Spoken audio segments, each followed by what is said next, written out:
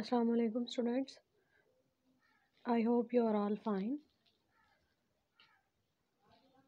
Today our topic is natural disasters and we will discuss about its first question.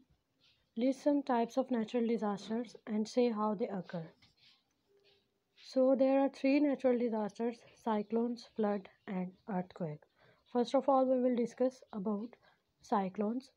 Cyclones develop when the sea is heated by the sun and the air above the water warms up and rises.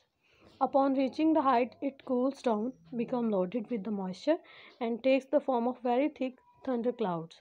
These clouds can develop into cyclones. Second one is flood. When rainfall is so heavy that the soil's rate of the absorption is not fast enough, water starts to collect on the surface and this results in flooding. Sometimes a river overflows its bank when, because of heavy rainfall, there is more water than it can hold. Third one is earthquake. The earth's interior is semi-solid on which float the huge plates, which form the earth's crust. These plates move very slowly in the different directions.